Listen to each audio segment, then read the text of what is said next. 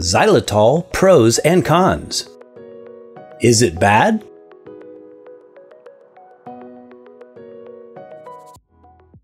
Con number 1. A lab-produced sugar. Xylitol is a lab-produced sweetener, not exactly a natural, unrefined one. It is a type of sugar alcohol that is synthesized from plant matter containing xylan, a hemicellulose polysaccharide that's hydrolyzed into xylose sugar. Xylose is then chemically converted into the crystalline sugar alternative we know as xylitol. This is the same process used to make other polyols and sugar substitutes such as erythritol, mannitol, and sorbitol. To produce large quantities of bulk crystals, xylitol is made from either corn cobs or birch tree bark. In the past, when xylitol first became popular as a sugar alternative, there was some speculation on which source was better, but generally they are viewed as producing the same identical molecular substance. Bulk sugar crystals are commonly made from birch bark xylitol, whereas sweetened commercial products frequently use xylitol made from corn cob xylan.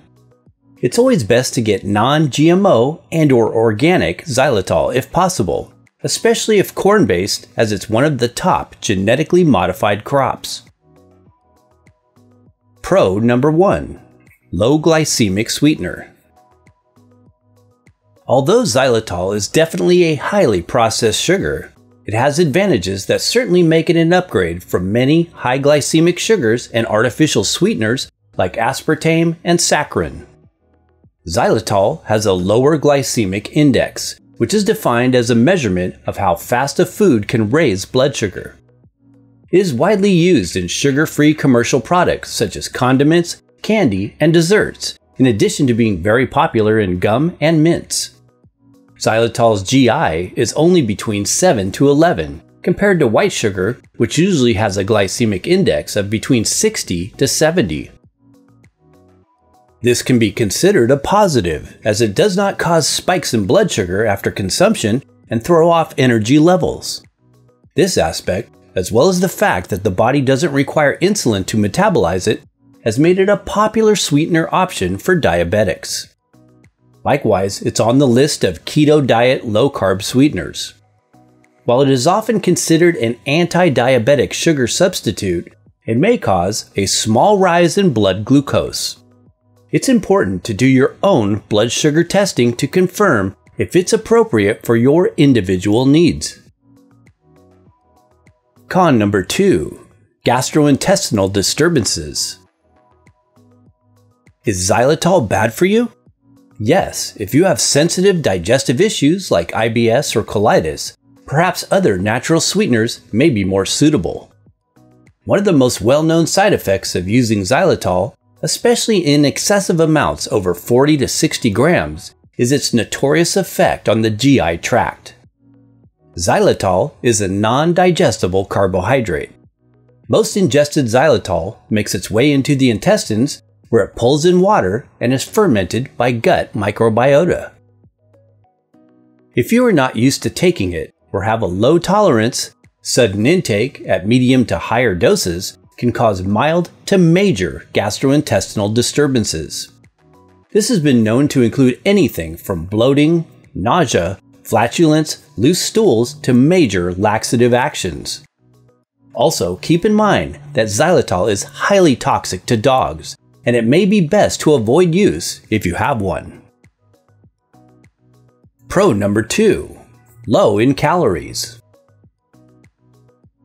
Although xylitol is not a zero-calorie sweetener because it contains the sugar known as xylose, it has about 40% fewer calories than white sugar.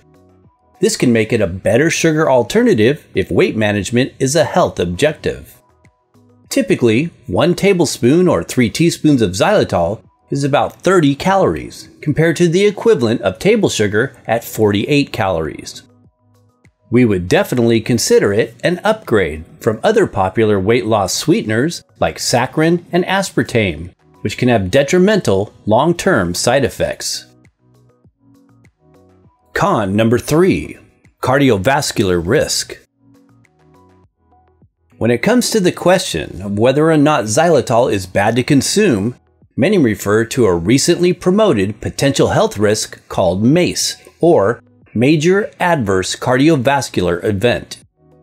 This was first announced in 2024 when xylitol made news headlines, especially in one common US media source, suggesting its use was linked with cardiovascular issues, specifically blood clot formation. This was all largely based on one 2024 European clinical study. A year earlier, in 2023, many members of the same scientific group also claimed the sugar alcohol erythritol caused the same issues. When reviewing the supplementary material on this main three-part observational cohort study on xylitol ingestion, we looked for average amounts consumed. The only mentioned information we came across was using a standardized artificially sweetened beverage, 300 milliliters, containing 30 grams of xylitol, and another described as a standardized drink of xylitol. According to our investigation, we couldn't find any other past science indicating the same final results. In fact, we found one 2023 trial study on both xylitol and erythritol that showed no significant effects on vascular functions. From our perspective, this subject definitely warrants more scientific inquiry. If you're concerned about potential negative effects, you may want to use other low glycemic sweeteners like stevia or monk fruit. Pro number 3. Dental health. Ever since the mid-1970s and the Finnish research known as the Turku sugar studies, xylitol use has been associated with significantly increasing dental health and preventing cavities. Still to this day, the sweetener is widely utilized in oral care products like toothpaste, dental chewing gums, and mints for its noteworthy antimicrobial and alkaline properties. Ultimately, we believe that long-term dental health comes from adhering to a health-promoting diet and lifestyle, which includes largely avoiding processed, refined, and nutrient-depleted foods. Xylitol, however, might be a great one to include as a preventative for general oral hygiene. It really only takes very small amounts, 1 or 2 grams of xylitol, to do the job for such purposes. Con number 4. Not exactly like sugar.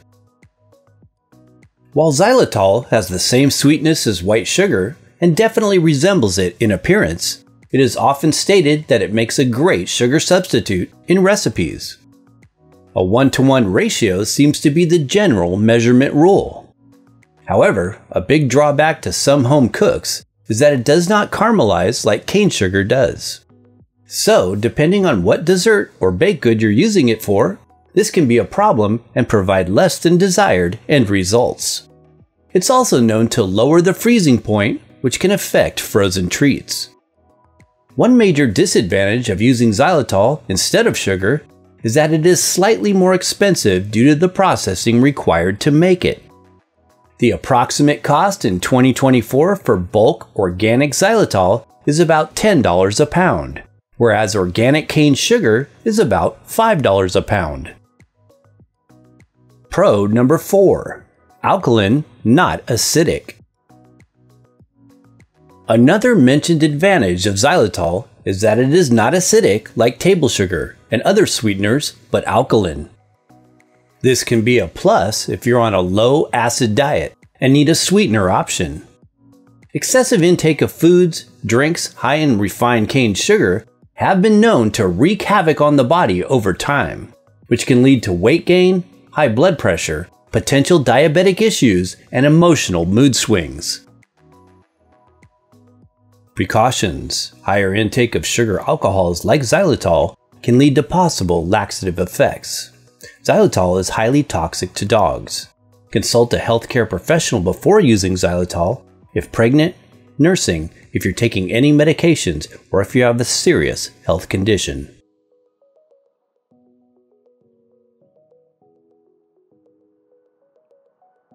Thanks for watching! For more in-depth info on xylitol, as well as top-quality online sources, be sure and follow the links in the description box of this video. Please support our channel by giving this video a thumbs up if you found it useful. And don't miss these additional health-enhancing videos.